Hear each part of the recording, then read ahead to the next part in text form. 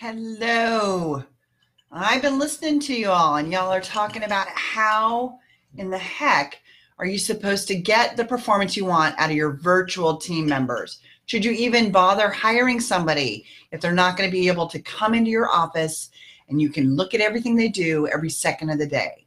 And you worry that maybe they're not working at all.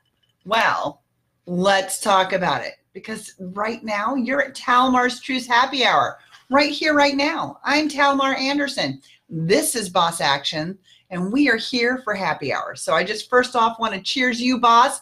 Cheers to you and all that you do to grow your team and build your business and all the little pieces that go on out there, and leave you wondering, what is my team doing for me when I'm not around? So cheers to you. I'm going to give you some tips to put your mind at ease so that you'll better understand how you can best work with your virtual and remote team members. So this is a big question, especially as a lot of people are starting to build businesses and take advantage of the fact that there's great employees and expertise spread out all over the world, right? This is a real thing, and it definitely goes across many industries. And it doesn't matter whether you're talking about getting operational and back office support, or you're talking about people really fulfilling for your clients and your customers. So we can do a lot of different layers when it comes to virtual or remote teams. But there's 3 tips that I want to share with you that really will let you successfully manage and set the expectation and allow them to be as awesome as they are. So when you have remote workers or virtual team, remote would be somebody that it probably is more often in working with you, but is allowed to go to do offsite work, either at a home office or something like that. Virtual really means that their whole world is delivered from anywhere they want and has very little to do with your location. So not very different, and the management tips and tricks should really be used the same way, regardless of what you call it or what your own perspective is on the remote versus virtual.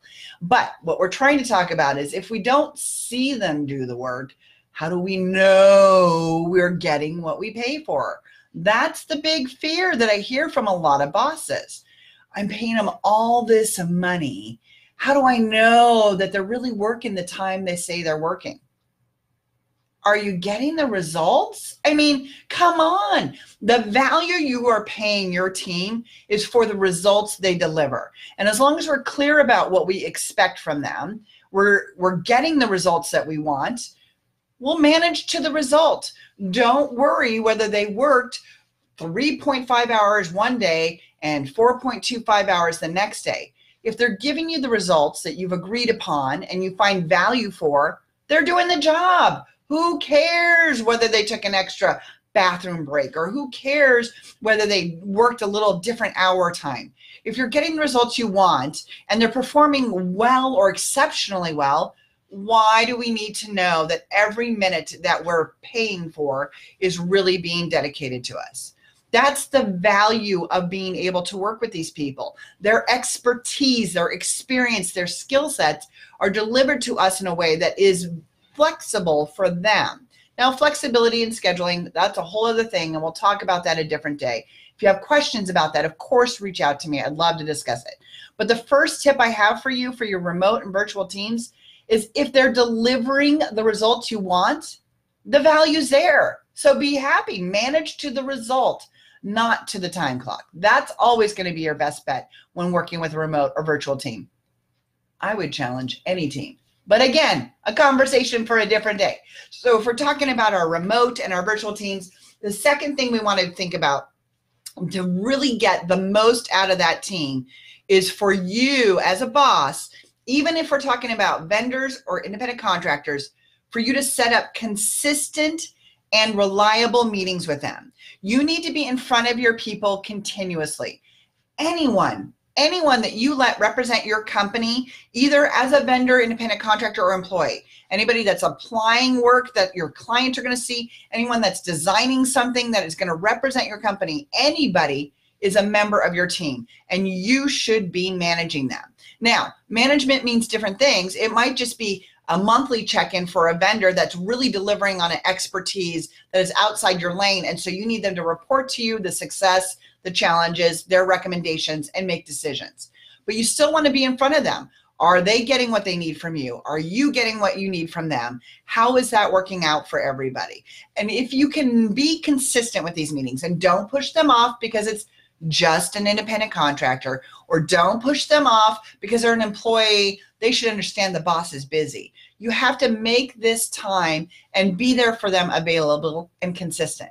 What you do by giving them the space to ask questions and be accessible is you create a loyalty and a communication pattern that they know they can rely on. And if they can rely on that, they're much, much, much more likely to come to you when they have a problem that can affect your business, that can affect your clients.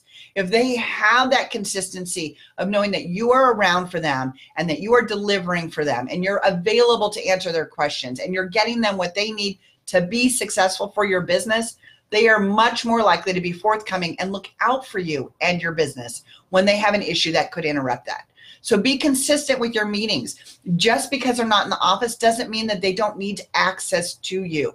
So please build that in, make it consistent, and don't move it for your clients and your prospects. Your priority is your team. They can't help you if they can't get to you. So please, and I would tell you that if you have virtual or remote people, once a month is not enough. Bi-weekly is really my recommendation, especially if they're any kind of a operational supportive or if they're in deliverables for your clients or customers in any way. Bi-weekly is the absolute furthest out. I recommend you putting that contact. Weekly is preferred. Bi-weekly is the worst case in those situations. So really can be consistent, set the schedule, and make it about being available to them so they get what they need to serve your business the way it needs to be met. All right, so first one was, that's right, we care about results, not the time clock. The second one was meetings and be consistent. And the third one, the third idea that I have for you is to really, if you're still worried about culture, which is one of the biggest questions people ask, how do I build a team? How do they get to know each other if they're one's in Texas and one's in Utah and one's in Ireland? Well, one of the best ways to do that is through this social media channel that is allowing us to be accessible and have teams that are so far away. So whatever your communication channel is, if you use Slack or you use any kind of instant messaging or a social platform or however you communicate with your team, create a channel that is specifically for some of the personal things that you have in common. You know, when you vetted that team and you found some alignment with them, there was something about them that you gravitated to, that you felt like they would be a good team. And oftentimes that results in a commonality. You all like to travel and take vacations. You all like dogs. You all like food. Maybe you're all foodies, whatever it is. Create a channel that has nothing to do with work and encourage people to share photos and stories. And it's okay for them to go in the middle of business hours and be like, oh my goodness, I was on vacation in New York yesterday and I took this beautiful photo and I just have to show it to you guys. And let them bond over something that they have in common. This social channel, this social platform ideology is about connection, especially so much when you have teams that are in different locations.